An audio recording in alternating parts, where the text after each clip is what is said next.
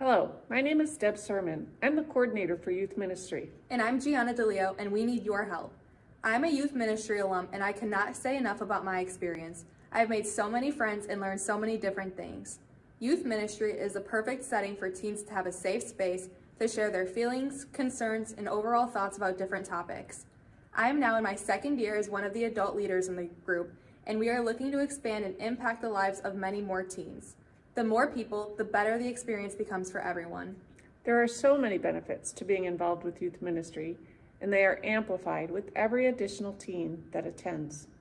The group dynamics change, social interactions increase, peer support opportunities multiply, and the fun is exponential. Like most teens, I was hesitant to join youth ministry. I didn't really know anyone and I didn't know what to expect.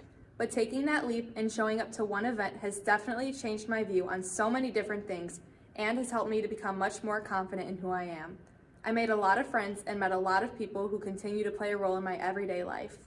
In an effort to grow the group, I need your help. First, to encourage your child to get involved. And second, to provide their email address or cell number via the link below this video so that I can keep your teen in the loop with upcoming events. Every teen whose contact information is submitted will have their name entered into a drawing for a $50 Amazon gift card. I ask that you forward this email, which also contains a survey, to your teen so that we can get their input for youth group. I want to see them there and watch them grow in this environment. Did you know that religious 12th graders in the U.S. have significantly higher self-esteem and hold more positive attitudes about life in general than their less religious peers? I know you want that for your child. I also know that many teens need more than just a little encouragement. Maybe this year insist they give youth group a try. They just might want to come back like I did. And by the way, parents, be ready.